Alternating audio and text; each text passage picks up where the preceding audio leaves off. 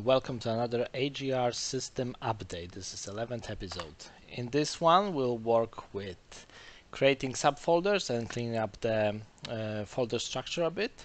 I also moved character to the main AGR folder, not examples folder, as skeleton is one of the core assets that is absolutely super important for the entire system to work. I've made a new subgraph which is called AGR IK to FK fix, and I will show you how to use it. I made a special setup for water surfaces override, and there is new I just take account of character being in water when it comes down to footsteps. Also there is a new bool value in the main graph which is called strafe walking. To our library, I've added the regeneration float. So one of the functions we made in the previous ability tutorials. There is a new animation modification tag, which is ignore pitch, and that means that any aim offset will basically just ignore pitch. So that's very good for top-down games where you don't want your character to aim up and down. Partially fixed the auto aim and added a new function to the interface which is called aim from, and it allows you to specify what is the origin of the calculation of the automatic aim. So you might want to do a calculation based on camera position, or you want to do calculation based on specific mesh or scene component, or even a very specific socket like mesh head socket, for example. Falling boolean now also takes in consideration that the character might be flying, and we also added a new boolean which is called swimming. Okay, I cleaned up the folder structure a bit, so there is less stuff going on in the main folder. All the animation notifications are here, all the animation graphs are here, including the new one. And we also in the AGR got now a folder called characters, and it has the mannequin and the mannequin arms. And mannequin arms is just a mesh. It's still using the same single skeleton that we have here.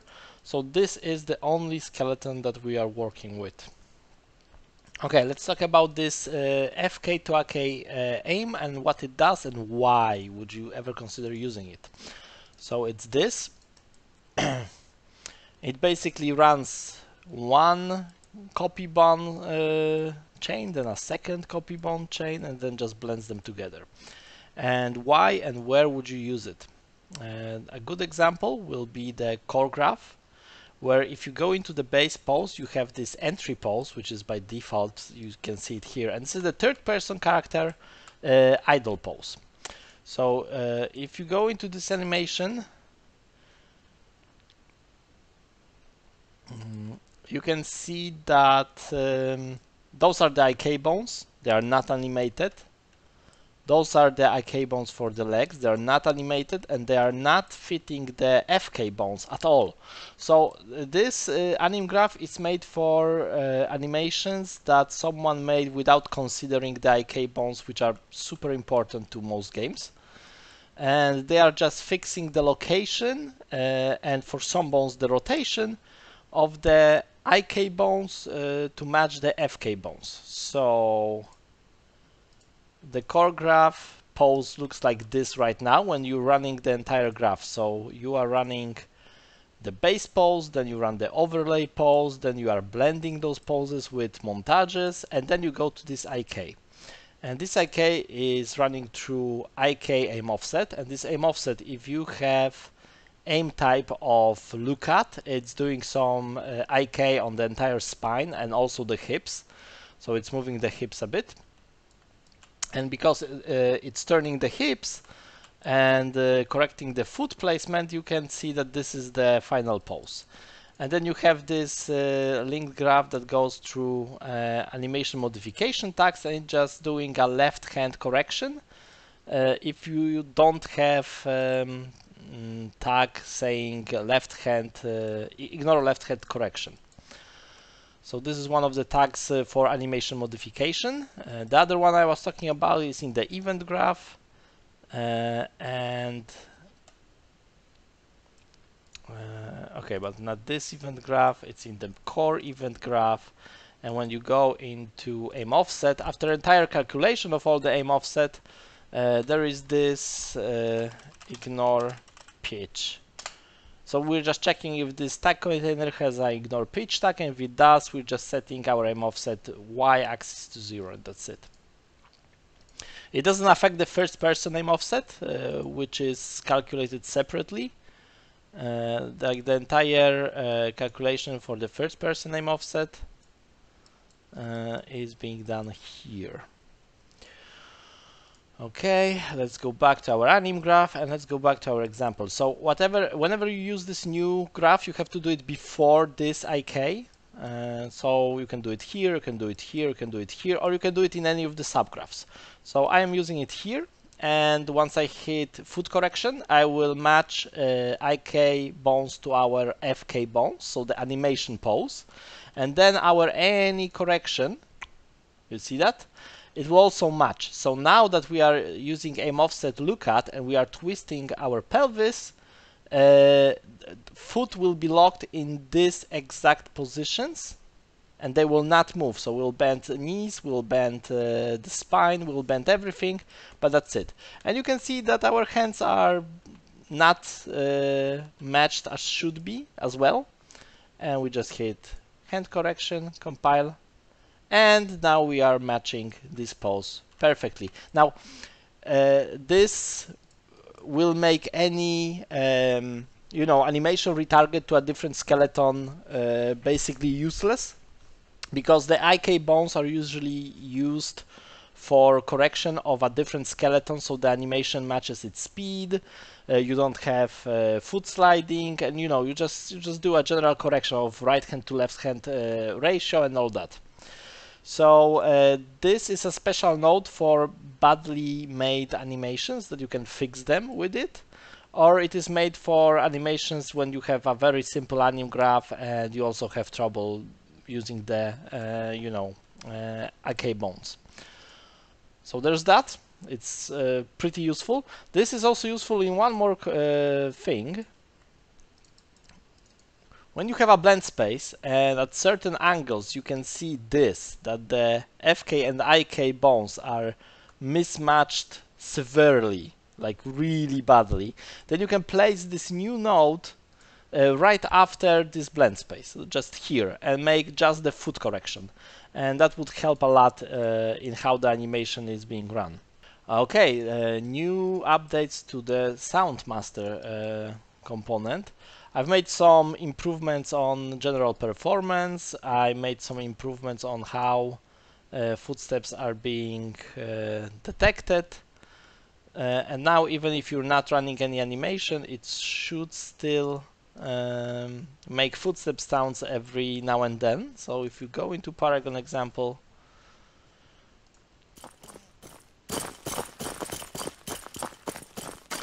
it's more precise, it's more reliable, it just works a lot better now. And it works better on jumping and landing, of getting actual 2 hits. Okay, and there's one more thing.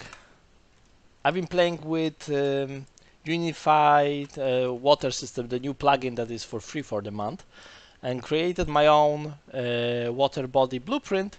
And inside this blueprint, if I overlap any actor, I am just sending a message in water, and that's it. But what I could do is just get component by class, and I can run a function on this sound component. So basically, if this is a valid component, I can do function on it. And for the function, and there are 2 new events. One is called setup water surface, which just tells us which physics surface is the water. And the second one is setup in water, and these are both are non-replicated, and none of these values is replicated as far as I know, because there's just no need for that. They are mostly, you know, just cosmetic. So what it does now that you are spawning particles and sound, you are selecting either the key of the surface from the trace, or you're overwriting it with the water surface that you specified in your setup. So when you are in water, then it will automatically ignore whatever is underneath the water, whatever the surface is, and it will just, whenever it hits any surface, it will say that, oh yeah, it's water.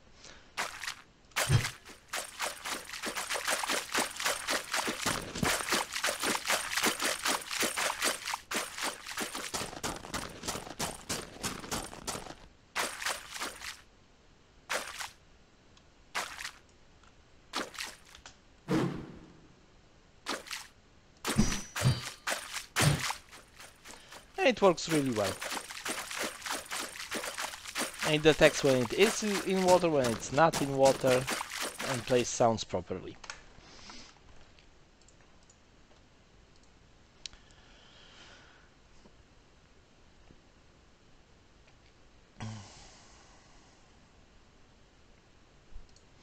Okay, the strafe walking is extremely useful at some cases. So for example, here I am using strafe walking, and I am changing between this bi-directional blend space when I am strafe walking, and the other one I am using is just a 2D one when I'm not strafe walking, and it's a sprinting one. So I can do it in a single state. So this is just yeah, so when you go here, you see the standard blend space for just standing, and you have idle to walking, and this walking is picking a different blend space based on this value of strafe walking. So that's very helpful and useful.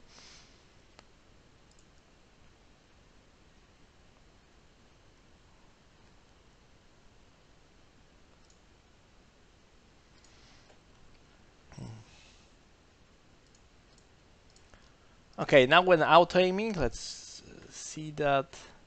When auto-aiming, there is a new interface call, which is called getAimFrom component, and you just input a scene component, and you say if it uses socket. If it uses socket, what's the name of the socket, and the entire auto-aim system will take this specific component as the calculation for the aim from. So when I run this this example, and I am targeting now something that uses auto-aim, it will take my third-person camera instead of my first-person camera to calculate the aim, because this is the component that is relevant for my auto-aim.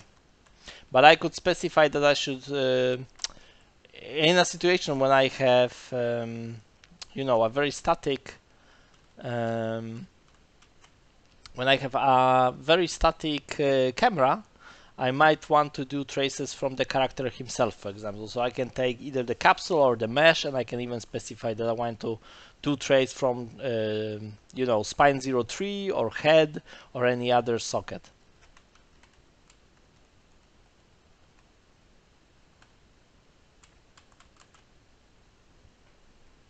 Yeah, so that works pretty well. Oh, another small quality of life improvements is that now our core Anim graph, in event graph, we have just few more states. Now our used to be falling boolean is now in air boolean, which is a different name because it's more accurate to what it does. So it's checking if the character is falling or is flying. And yeah, like character can be flying and not really moving as flying, but we might want to change the state of the movement to flying for some reason. So for example, in a melee game, like we have here,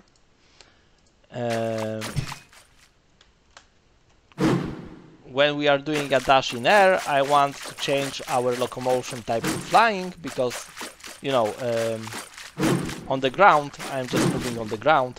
But in the air, if I'm using root motion, I would still be falling due to gravity.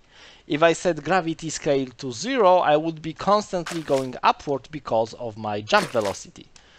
So if I change my movement type to flying and I do this, I will just hang in there for a second with some air control and then I will fall like I should.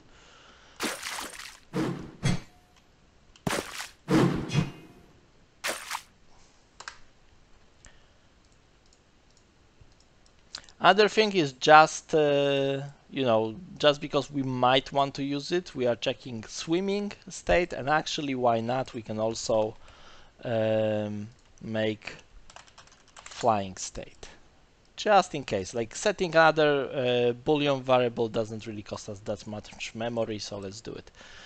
So yeah, this is all the improvements. I'm making improvements as we go based on the projects I'm working on. So whenever something that I see that I actually input to the system more than once and it is very reusable, I'm just inputting it as a permanent part of the entire system. So it will be easier to work on different kind of games on multiple projects for all of you. Thanks for listening and see you guys soon.